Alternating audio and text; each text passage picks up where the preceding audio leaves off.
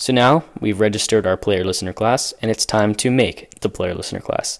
So we're done with this class, the main class, so just save, and then right click the package, me.urign.doorlock, and then choose new and then class, and we're going to call our class player listener. Okay, with that newly created class, we're going to use it to detect when the player interacts with the door. First thing we should probably do is define a variable that lets us access variables from the door lock class. To do this, we're just going to do public door lock plugin. There you go. That's the first variable that we need to define.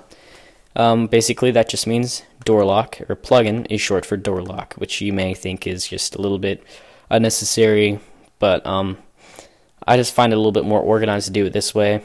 You may not, but that's just how I'm going to be doing this.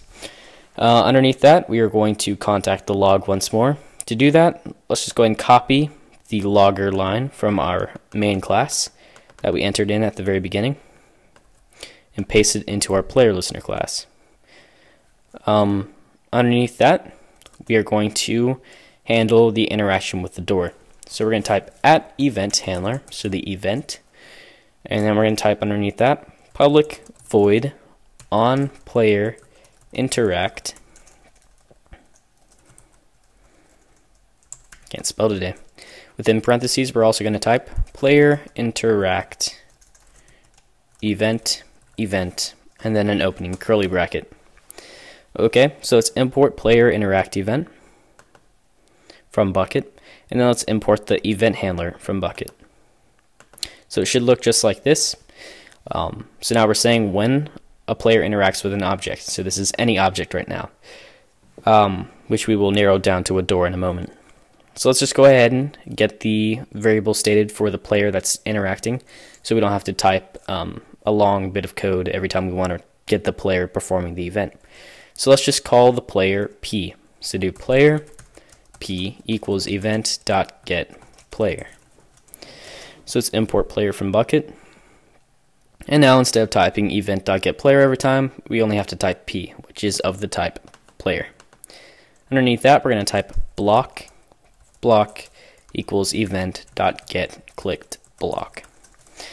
Alright, so pretty self-explanatory, but I'll explain it anyways in case you might be a little bit lost. Block is just short for event.getClickedBlock, which is the block being clicked by the player. We're also going to want to get the block above the block being clicked. Why, might you ask, is let's say it's a block underneath the door and the player is trying to break that block so that the door breaks.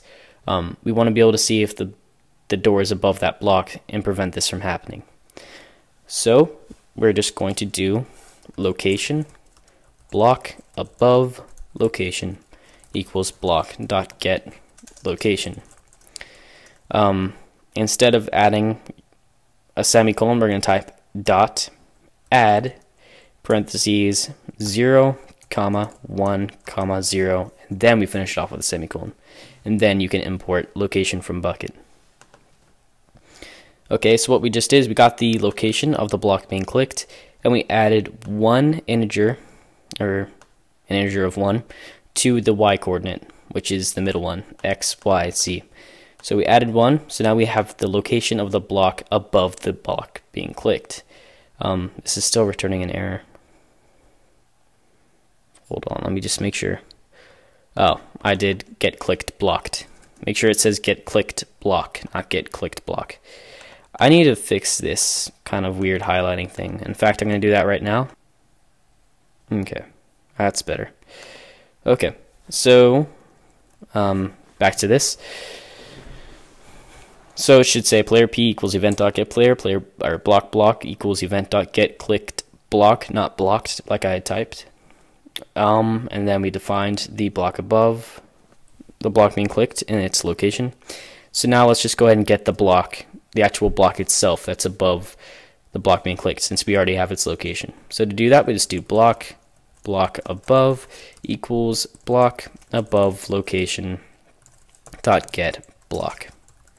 Pretty straightforward. We just got the block at the location of block above location.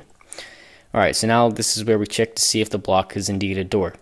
To do that, we do if block.getType_id is equal to 64. So if the block being clicked is equal to the data value 64. If you don't know what the Minecraft data values are, just go ahead and do a quick little Google and you'll see what they are.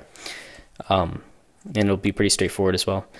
Now let's also see if the block above the block being clicked is a door. And to do that, just like the other one, we do block above dot get type ID is equal to 64. And then we open it up with a curly bracket. So now we need to check if the player has their permission door lock dot open. So if p.has permission door lock dot open that up with a semicolon, not a semicolon, with a curly bracket. But we don't really need to know if he has the permission. We need to know if he doesn't have the permission. To do that, just add an exclamation point before p.has permission. Alright, so within this, we're just going to type. So right now we just said if he doesn't have the permission, we need to do something. So let's send him a message letting him know that he can't interact with this door. To do that, you do p.send message parentheses quotation mark or parentheses chat color dot red capital RED plus quotation marks you may not interact with this door. Finish that off with a semicolon. Alright, so now make sure you import chat color. If he interacts with the door and he doesn't have the permission, a message in red will be sent to him saying you may not interact with this door. To cancel the event of the door opening, we just simply type event.setCanceled parentheses true. Okay, we are done. Okay, so as you can see, we have a few errors in the door lock, or just one error in the door lock.java. To fix this, we just type in public class player listener implements listener. Right up there, you press import, and then ta-da, the error should go away over here. And it looks like it did. Even though there still shows an error sign above, that's just a glitch, I think. If I just save, it might fix, but I'm not sure. Yeah, there we go, it's gone. Also, I don't know why I did getServer.getPluginManager when we already defined a variable to shorten that. So instead of typing getServer.getPluginManager.registerEvents, just type pm.registerEvents. And there we go, it looks a lot nicer. And the last thing we need to do is just make the plugin.yml file, which is literally 6 lines.